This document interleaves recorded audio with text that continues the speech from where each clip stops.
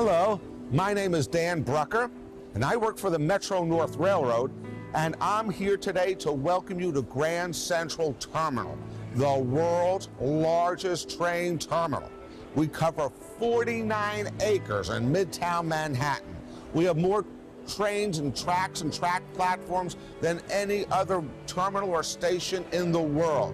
Every day, 750,000 people come through this terminal. And every day, 200,000 are people who are just visiting. I'd like you to be one of our visitors today and show you some of the great things about Grand Central and a great look at some of our history, too. New York City. Big, diverse, nerve center of the world of finance, mass media, the arts, and, well, almost everything. This is not a place given to understatement, quite the opposite, in fact. It's remarkable, then, that one of the city's most beloved buildings is exactly what it purports to be. It's a terminal, it's central, and it is most decidedly grand. It's beloved because it succeeds in every way, operationally, aesthetically, as part of our shared inheritance from those who came before us. Our lives are richer, and we may be better people because they built this place. Gateway to a city, gateway to a continent, gateway to a century. This is Grand Central Terminal.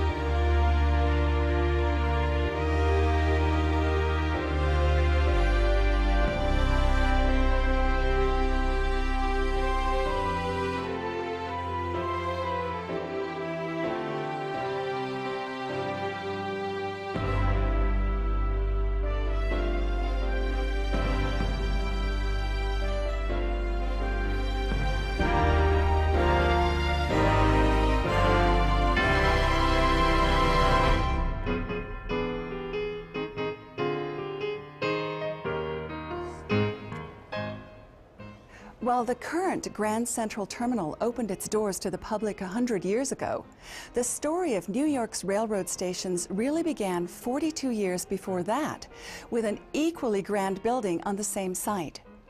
Called Grand Central Depot, it rivaled in grandness, and its replacement, Grand Central Station in 1898, heralded the growing interest in rail transport.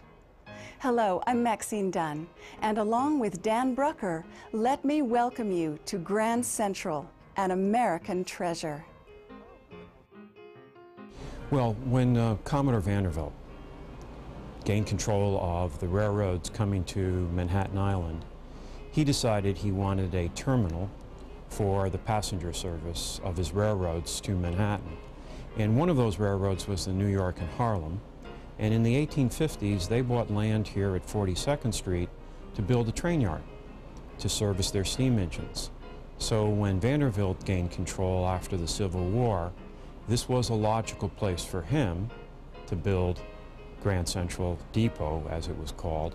However, many New Yorkers said, why are you building this depot out of town? Because after the Civil War, the population of Manhattan was down below Houston Street. So this was a hike to get up here to Grand Central. However, Vanderbilt had the land, and he decided to build here. In many ways, Grand Central Terminal was the third try for a train station at that site. The first depot following the Civil War was impressive. New York was still finding its strength, still growing and filling out.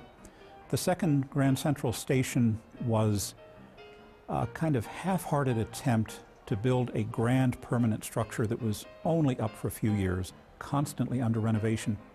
What they really needed to do was take advantage of the new technologies, the new engineering, new thoughts about architecture and urban circulation, and create a station that would be for the ages. It was very self-consciously a monumental work intended to last a long time.